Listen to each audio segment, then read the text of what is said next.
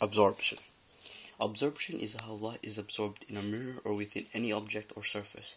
The energy is usually transformed into heat energy, therefore the light is absorbed. See, what we have here is a lighter. We know that fire is light. See, it's absorbing the light. As you can see, it's absorbing it, which is actually heat. It's actually melting the water, because it was in the fridge. You know how to see it. Anyways, there, it's done.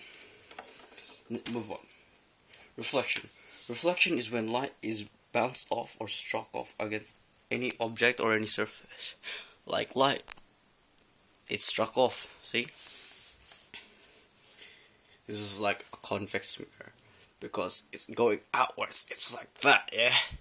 It's going this way, this way. And refraction is when light is reflected.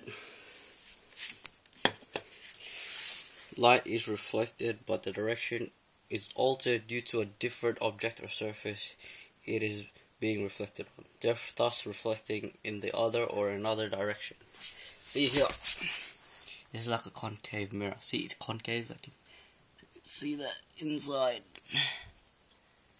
is liquid, and it's refracting because it's concave object, but it usually works on a concave mirror. And here we have a watch, just like everyday uses. Instead of a flat mirror, we use a watch. It may not be flat, but it may not be flat as a flat mirror, but we can see that it still reflects. See that? Yeah, see, it works.